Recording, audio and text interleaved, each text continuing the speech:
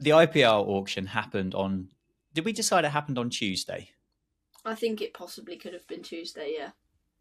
It could have been, couldn't it? It seems like a massive day for a huge event in sport. Just put it on a Tuesday. I think it was in Dubai for the first time ever, so it was outside of India. Do you know why that was? There was nobody. No, I haven't got a clue. I don't know.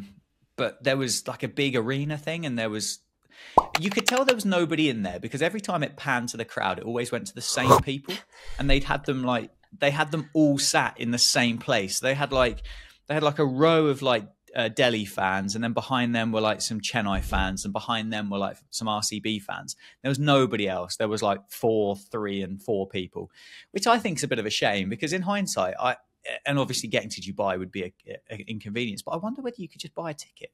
Could you buy a ticket to go and sit in the audience for the IPL auction? I don't know. It seems bizarre that they wouldn't try and monetize it. Like, there would definitely be people that would pay to watch that. I would probably pay to watch it, to be fair. It's just one of those things to be like, I went to watch cricket auction, saw some players go for absolute coin. It was interesting. Well, some of it's so memey as well. Yeah. Some of it's just ridiculous. It literally makes no sense when you see some of the names go under the block, and then you go later on, like some of the people panic because they don't get the players that they want. It's quite worrying, like how much money some of these guys actually go for. Like, fair play to them, but you do sit there as a fan and you think, nah, lads, I think you've got that completely wrong. Yeah, there's always it always throws up those kinds of surprises, doesn't it? Even I remember like watching the 100 draft last year and kind of seeing a few of the people that were getting auctioned off in that, and you're like, ooh, 60 seconds there's got them good. Or I don't know how long do they have in the IPL to decide? 60 seconds, 2 minutes? I think it just goes on. Oh, they just No, I think honestly it just goes on. So the Pat Cummins and Mitch Starc things just went on for forever. Because it just kind of kept going back and forth and back and forth and back and forth and back and forth, which I guess kind of makes it a little bit more exciting, it being an auction rather than a draft. But yeah, it just went on. Like Travis Head, $819,000. I read something. I think he's got like 150 in like 3 years in T20 international cricket. Like, how have you gone for? I know it's because he won the World Cup, and I know that's why. But like, it's a different format. He's got like 150 in 3 years. It's not clever money. Like Gerald Coetzee, the South African quick who kind of came into that team because Nortje was injured, $602,000, right? He played in the World Cup, the actual World Cup. Spencer Johnson, the quick lad that took like 3 for nothing for the Oval Invincibles in the 100 last year, at the time of the auction, he'd played 21 T20 matches and he'd taken 17 wickets. 17 $1.2 million. He went for double Coetzee, and Coetzee went in. He was in the World Cup. He was there in India, and it makes no sense. Ashton Turner got picked up again. Like, why? Yeah, I was surprised at Jai Richardson. He's been injured, hasn't he, ever since that Ashes series that he played against us? Yeah, he's been injured. Like, he does pretty well in the Big Bash, I think, but like, I'm not sure. I don't think he's ever played in the IPL. I think he was potentially meant to play for Punjab last year before he got injured. Yeah. And he's gone to Delhi for $602,000, like crazy money. But do you know what? Fair play. I think if it's one thing that I think any young aspiring cricketer has learned over the course of this week is be Australian. Be Australian and win things in the shop window. Yes, well, I think that comes hand in hand with it. I don't think you can be Australian and not win things. That I think it comes with part of the territory. But yeah, be Australian. Be Australian, kids. You're going to go for $1 million in the IPL auction, guaranteed. Pat Cummins broke the record in the early morning session. He went for 20 crore, which comes in at $2.5 million. Like $2.5 million for what, 8 weeks work? The thing is it kind of falls into insignificance really when you talk about some of the real big football boys. But Like, that is mental. Broke the record, $2.5 million. Aussie World Cup winning captain. Like, is he worth $2.5 million? Is he? We called him our Test Cricketer of the Year, didn't we, last week? We did, yeah. Can he be in the reckoning for the T20 Player of the Year next year if he has a good IPL? Who knows? He might do. We need to big those awards up again. Do you know what? Like, when you talk about sport and money, I just find it really hard to try and like actually quantify what it means. Yeah. And like you said about the footballers, like, it is, I just feel like it is actually like a different world. Like, when you say $2.5 million for 8 weeks' work, all right, how many games is he going to play? How many balls is he going to bowl? Yeah. And then he's got his mate at the other end. He's an opening bowling partner. Goes and steals his record off him and gets however much more cash. Like, they're going to be absolutely rolling in it, the pair of them, Mitch Starc and Pat Cummins.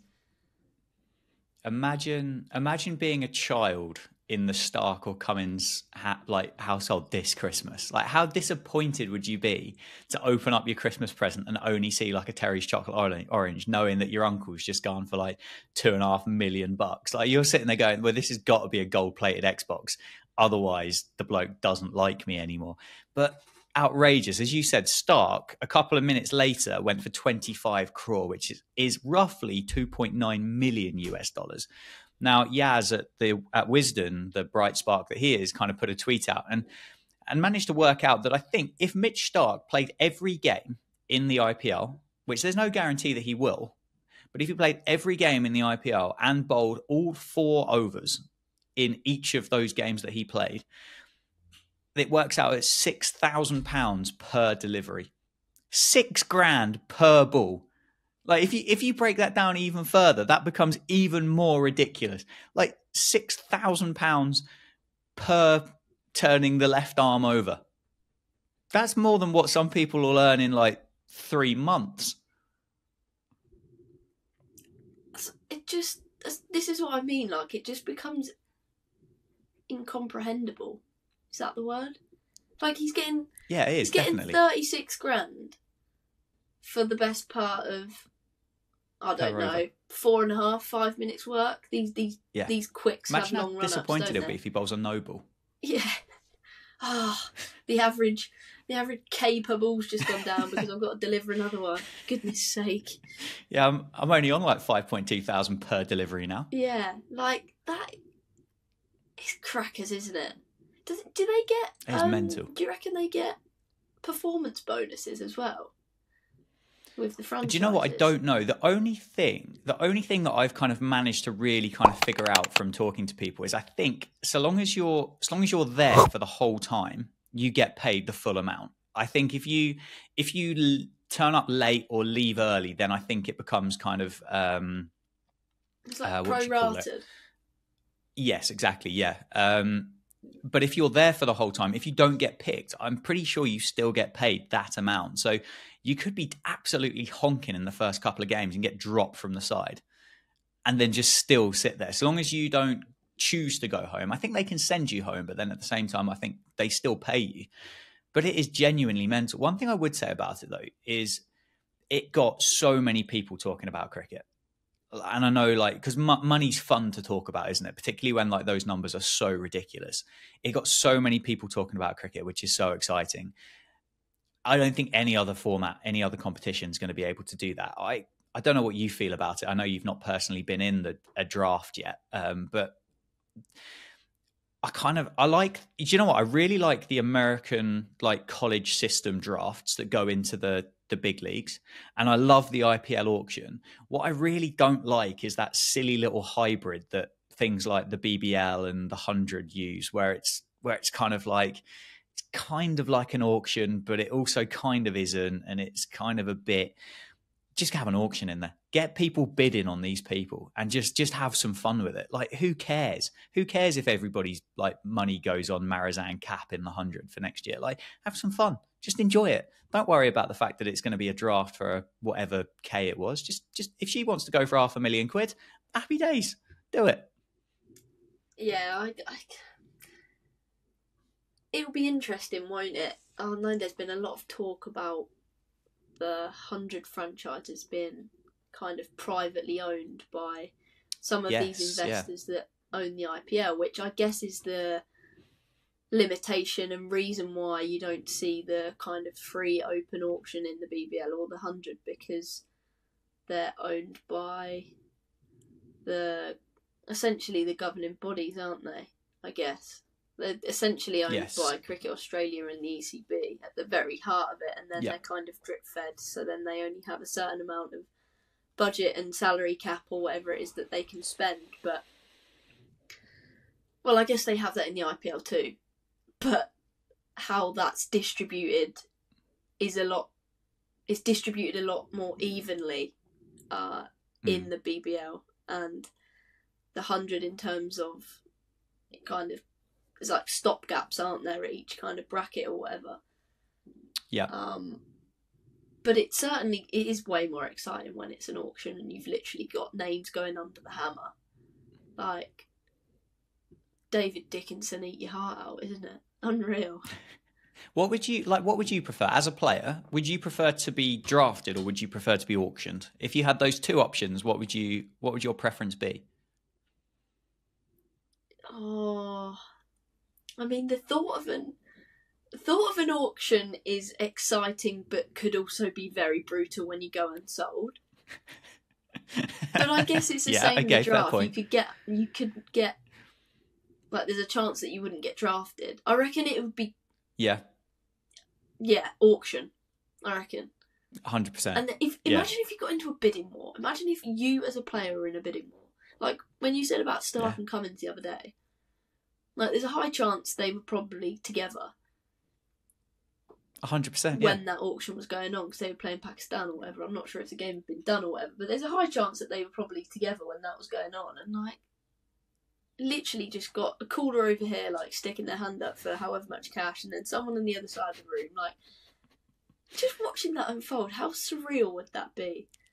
Like, mad. Crazy. Absolutely mental. Absolutely mental. I did ask, I don't know whether you picked up on it or not, but I did ask for the best and like shock buy of the auction. I put my two down in the notes that I sent across to you. So they're no secret to you, but so I'll start and I'll say my best buy in this auction. It was only a mini auction, wasn't it? I think there's one of the super mega awesome massive one next year. I think when all of the players get like re-released, I think they can choose to like retain 3 players. I think, and then everybody else just goes back into the pot and like a massive shake up, which is another thing that I think is fantastic. Anyway, for $180,000, Hasaranga to Sunrisers. And I know he's been injured. I know he missed out on the World Cup, but that guy's like a T20 merchant. And to pick him up for 180k, whacks it, bowls leggies, that has to be, from in my head anyway, it's got to be the pick of the auction. Yeah, it's a bit like gold dust, isn't it? And you look at kind of the profile and player type that he is. You've got the likes of Rashid Khan in that kind of same, I guess, fit profile, whatever you want to call it. Yeah. And how much does he get? I know he got retained, didn't he? I think so. He's on loads of cash already. But yeah, that seems a steal for some of the other names that we've already mentioned, and the prices that they've gone at. Like, yeah, great buy by Sunrisers. Mental. And their middle order. Absolutely. Have you seen their middle order or the wild. Absolute firepower, bombs only. Yeah, stacked. Yeah, unreal. They've all got Keeleys like you, so they're all just going to go out there and hit massive dingers. Who's your when you look through those lists, who was the one that you picked out as your like kind of best pick, best buy? Yeah, in terms of like best value, I thought Ravindra to CSK was pretty good for 217k. Kind of, he obviously had a real breakthrough World Cup. Was like, I'm not sure anyone could have seen that coming, but the type of player that he is and the way that he went about his business, I don't see why he's not going to have an impact as a as a left-hander as well, and bowls his slow left arms, doesn't he?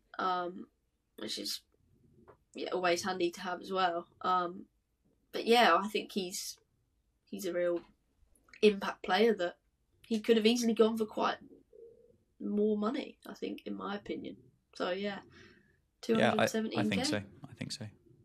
Yeah, the Chennai Super Kiwis. I think they've got Devon Conway, Daryl Mitchell, Rachin Ravindra, Mitch Santner, and I'm sure there's one more. I'm sure there's like 5 Kiwis in that squad, and I can't think of the 5th one. But I looked through it, and all of their little players that had the little aeroplane emojis next to them. It was like, yep, Kiwi, Kiwi, Kiwi, Kiwi, Kiwi, Kiwi, Moeen Ali.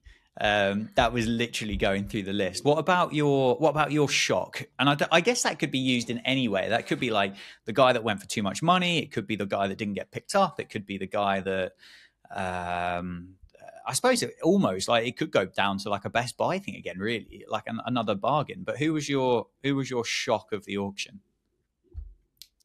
Yeah, I went for Jai Richardson on the premise of getting picked up for more than I think he's probably valued at this moment in cricketing time. Yeah. Based on the fact he has been injured or whatever, and like he'll probably go and prove me wrong and be leading wicket taker in the Big Bash now. So good luck to you, Jai, and the Perth Scorchers. But yeah, Delhi picked him up for $602,000 which I don't know. I feel like that seems a lot. Like he's a good player. He's not played that much for Australia, I don't think. Less than 20 T20 internationals, I think. So yeah. I don't recall him playing internationally since he came in. You know, he came into the Ashes series in, was it 2021? Was it we were last down in Australia, or was it 21-22 that we were in Australia? Kind of came in, didn't he? When it was that bubble when we were just dreadful that time. Well, I don't think, to be fair, we've been crap out down there when we haven't had a bubble as well. But we can blame it on the bubble. Yeah, we'll blame it on that. But he came into the team, didn't he, with him and, was it Nisa? Did Michael Nisa play? Or was it Boland? And they played that. No, so Boland took the 7 for 13, didn't he? But there was the pink ball test where like Nisa and I'm sure Nisa and Richardson played, and like Richardson took 5 in the first innings, I think, and just looked like an absolute $1,000,000. So, but I agree with you. I think the fact that he hasn't really been on the field, I think is quite tough to quantify. He does, however, look like an absolute bargain in comparison to Spencer Johnson. $1.2 million to the Gujarat Titans. Now, this bloke, don't get me wrong, I know the value. The bloke bowls absolute wheels, and therefore that's where this money comes in from. And he obviously had that kind of thing at the 100, didn't he, for the Invincibles when he took 3 for nothing in like the first 5 balls or whatever it was that he bowled that day. And I think he comes across like a really nice bloke. So I've got no issue with him picking up $1.2 million. And I wouldn't say it to his face. And I certainly wouldn't say it to him whilst he was stood at the end of his mark and had a cricket bat in my hand 22 yards away. But for a bloke that, as I said earlier, like 17 T20 polls in his career and $1.2 million. Now, I guess it does just come down. Like someone boring is going to listen to this and they're going to go, well, it's because he bowls quick and there aren't many of them about. It's like, yeah, that's fine. And that makes logical sense, but it's not very fun, is it, to talk about that stuff? It's inexperienced, raw, which is exciting, but 1.2 million? Like, million? Like, that's double a Jai Richardson, and Jai Richardson's played Test cricket for Australia. Like, double. Yeah, I think it seems as though some of the figures that have been banded around in this auction are obviously greater than what we've seen in years gone by. But even like a couple of years ago, like, I can't imagine there were that many other players going for much more than that in the auction. Yeah. Do you know what I mean? Like, he would be in like the top 3 or 4 auctioned off players like a few years ago, I'm sure, with the amount of money that he's got in his pocket this time round. And like you say, he's green, isn't he? If you were going to describe him, like, clearly has bags of potential. He's left arm as well, isn't he? Which is also, as Mitchell Starc has the example of, is like mint, and he's rapid. But I don't know. I feel like these fast bowlers are only an injury away from things changing in their career most of the time, aren't they? So, Pretty much. Well, Spencer Johnson, 1.2 million. I just leave you, before we move on, I just leave you with Alzari Joseph to RCB. 1.3 million US dollars. And I'm sure, again, he's a lovely bloke, but I don't think I've ever seen him play a good game of cricket. Anyway, moving on. Let's move on. Let's not dwell on that anymore. let's not. But also, could have easily said about Phil Salt being a shock. Bless him. Forgot to say about that. That's outrageous. Genuinely outrageous. I don't understand how that's not. How has he not picked up a gig? Like, he did well for Delhi last year, which is more so than some of those other blokes that actually have been re-picked up again, like Harry Brook. Like, Phil Salt outplayed Harry Brook. Phil Salt's just scored like back-to-back hundreds in T20s. Did we lose last night? I think we probably did, or did we? Yeah, I thought we probably would have done. When I saw it was like 132 all out, I was like, yeah, that doesn't sound great. But yeah, how he hasn't been given a contract, I've got no idea.